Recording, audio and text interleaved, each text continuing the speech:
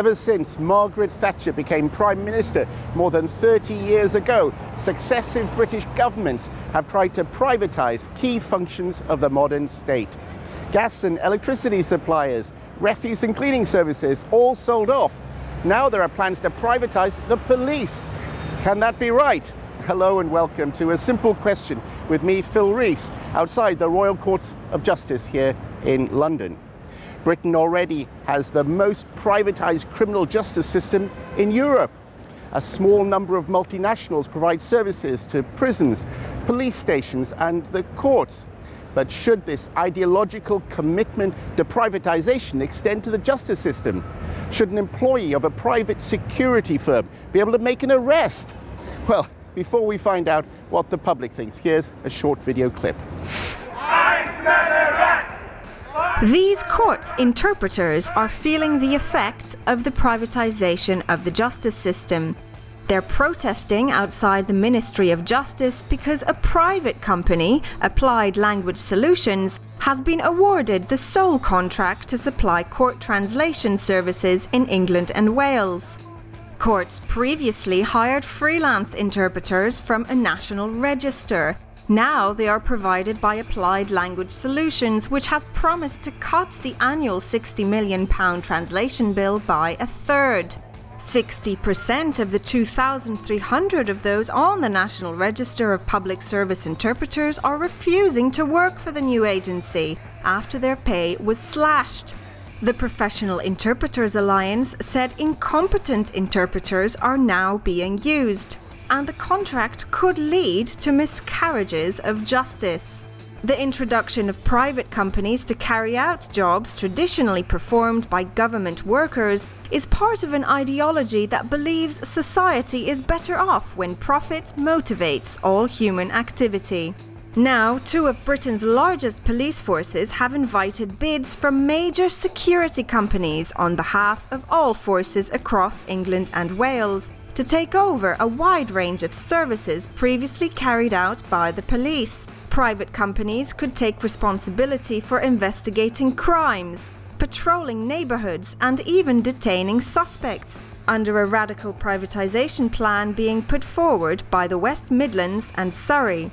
The contract is the largest on police privatisation so far, with a potential value of £1.5 billion over 7 years, rising to £3.5 billion if other forces get involved. Prisons are also being privatised, with all contracts going to the two major global private security companies, SERCO and G4S.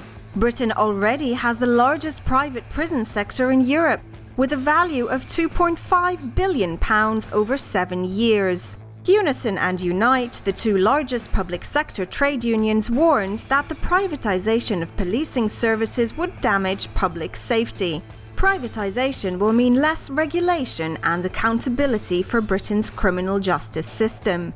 So is it right that large corporations can profit from public money? And will a corporate police force serve the interest of the public? A Simple Question is a show that finds out what the public thinks here on the streets of London. I began today by asking what people knew about the privatisation of the justice system. Why is the government doing it? What do they have to gain? I know that there's been huge debates about limiting trial by jury.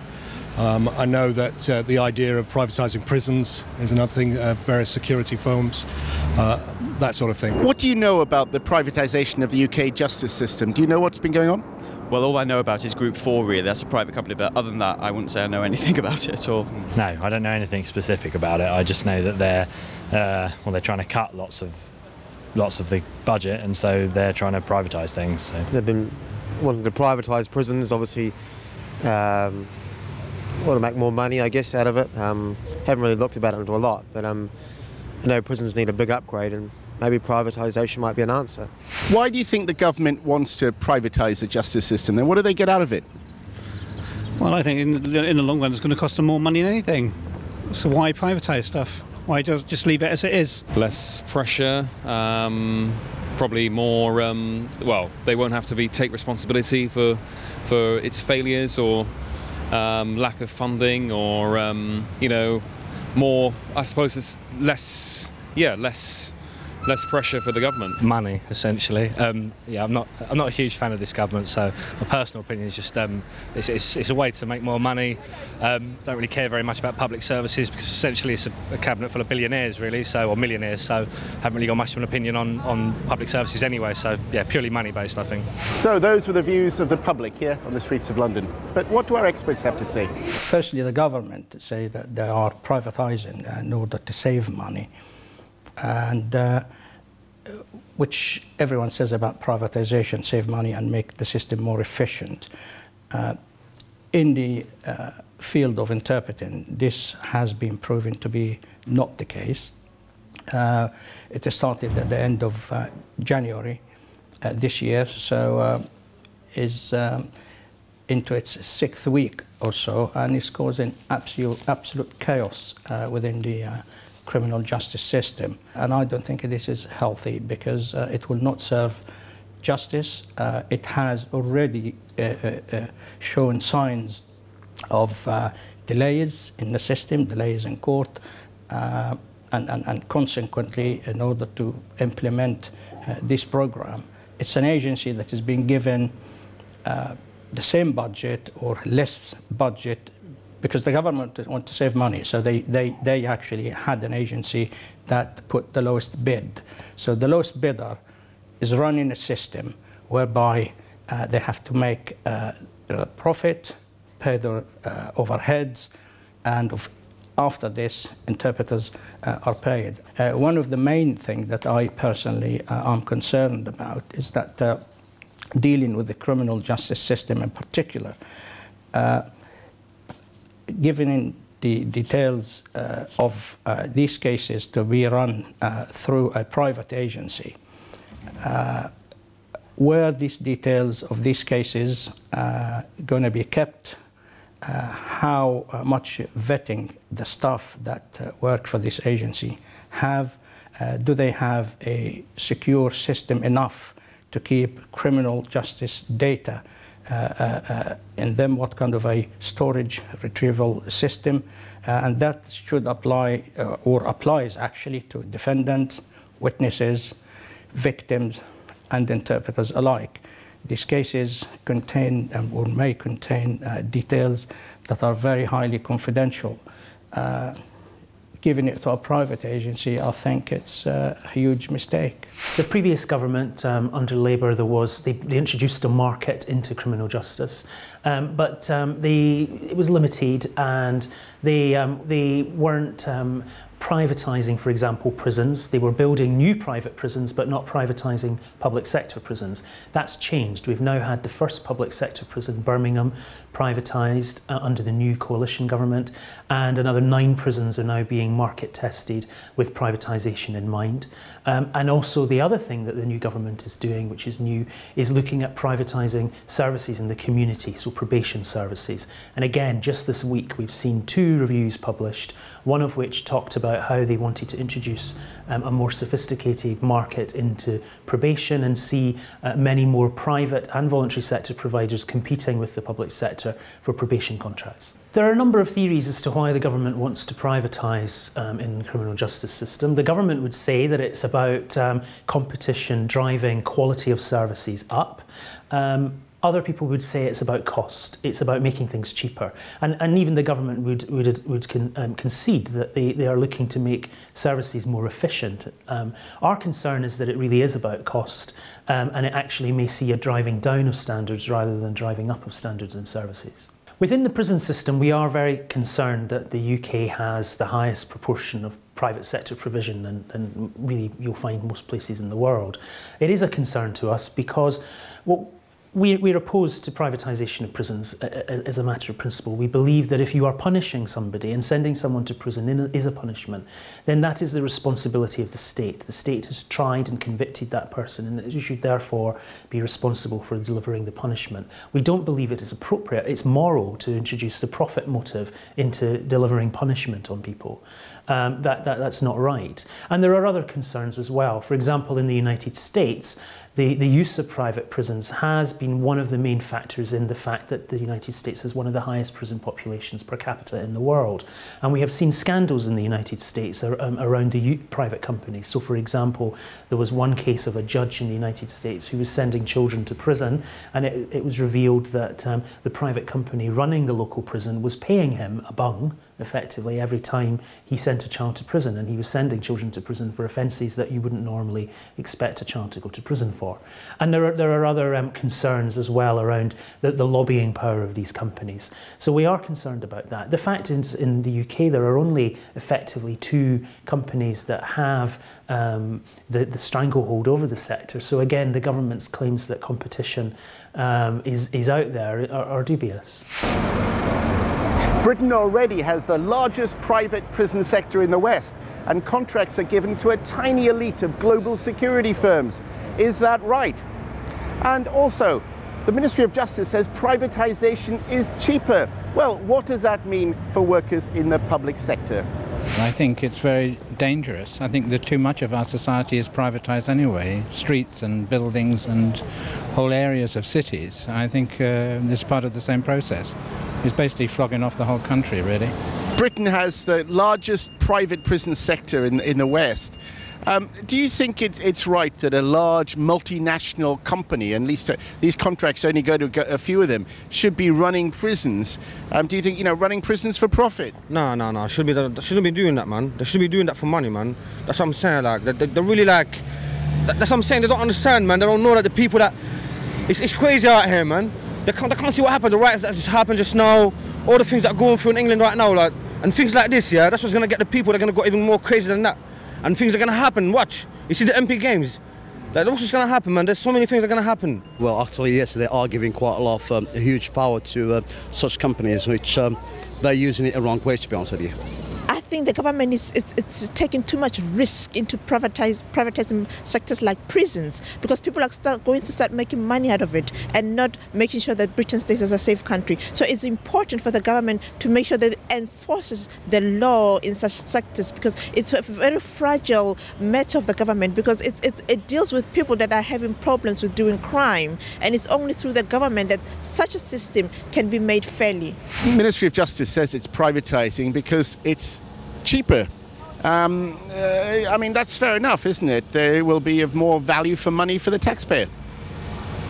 It might be more value for money, but is it right for our prisoners? I mean, okay, done something wrong, but they're paying their dues for it, but it should be done properly. And I don't know, maybe I've seen too many American films where you've seen what these private people do, so I don't know. I just feel very uncomfortable about it. If you look at things like rail privatisation or water privatisation, the idea was that you make them cheaper. In fact, what we do is we pay more in subsidies, but that goes out as profit, and it also means that the state loses control. Also means that the idea of justice is no longer something set by the state or by the law, but it's actually set by a private company or their interpretation of the law. No, we're talking about a tiny, tiny proportion of the British population and its mates getting extremely rich.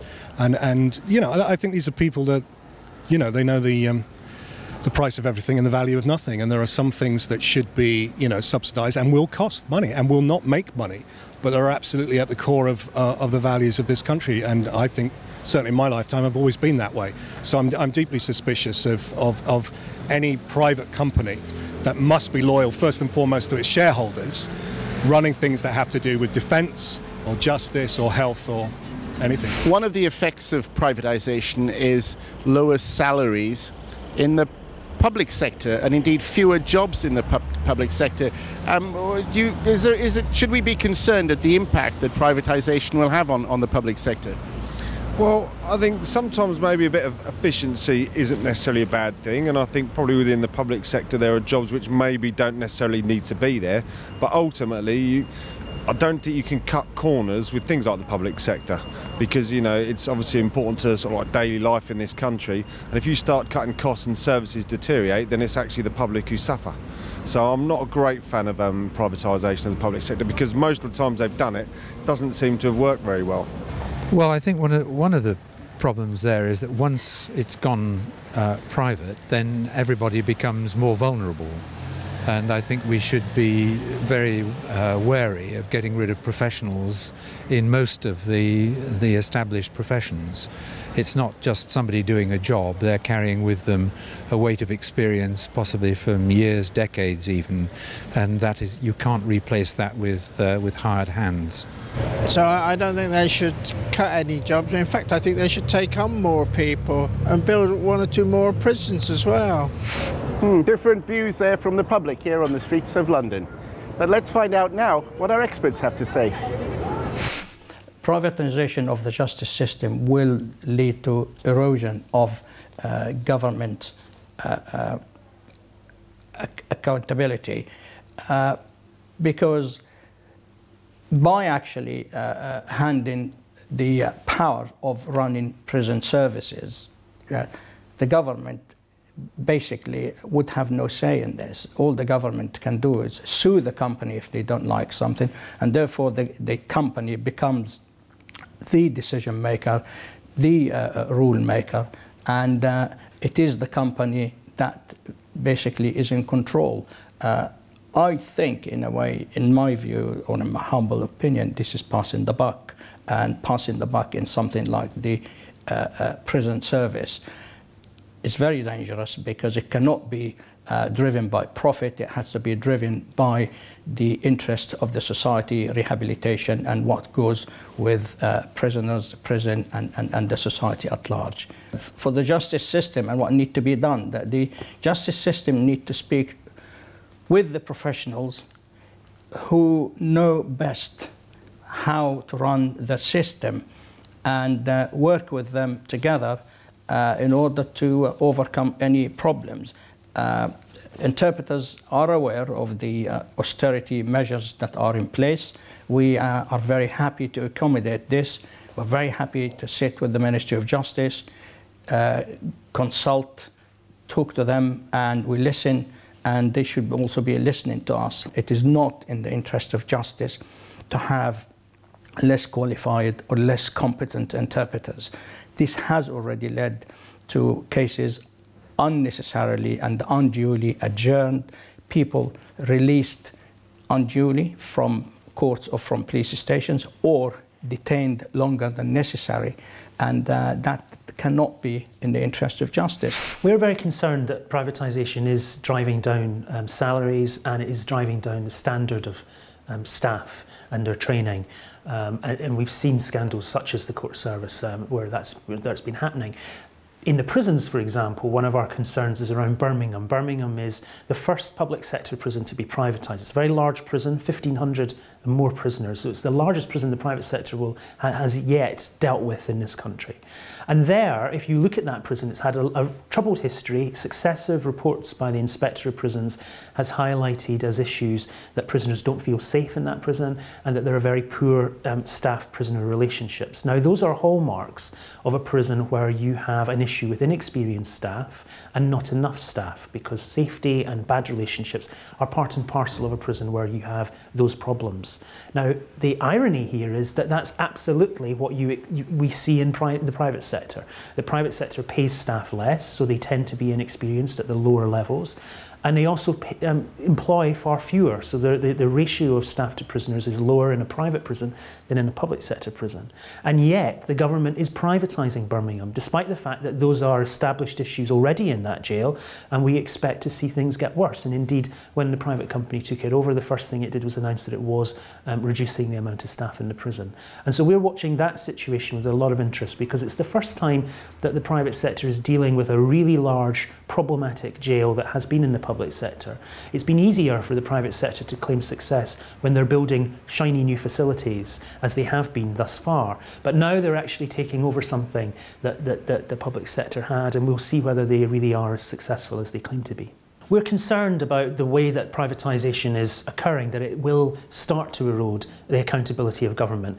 The Howard League does believe that in the end the criminal justice system is the responsibility of the state. The state says what is wrong and right, and it then delivers the process that goes through the courts, and then it delivers the punishment, or it should deliver the punishment. And we are seeing the bounds being eroded in all sorts of ways. There is talk, for example, that payment by results could even be extended to judges, so that judges had a budget that they had to use when they were sentencing. And that's putting a cost on justice, a price on justice in a very direct way. There are also concerns about privatisation with the police and the extent to which policing will be privatised. The boundaries are very fluid at the moment, and really public opinion is being tested, I think, for the first time in a while, about what's actually acceptable for the public to see in the private sector rather than the public sector. And another thing, will the government still be accountable if private firms start administering justice? And what will happen? Will private security guards start making arrests? Will managing directors start donning the wings of judges? Well, let's find out what the public thinks. I think you only need to look at it in certain things with rail and what they're trying to do with the NHS to see that it will become completely, there'll be no accountability, no sort of sense of regulation, no best practice, and it's dangerous. I think essentially we keep doing it, very bad things will happen, so yeah, completely against it. Do you think that privatisation could erode the accountability of ministers if things go wrong?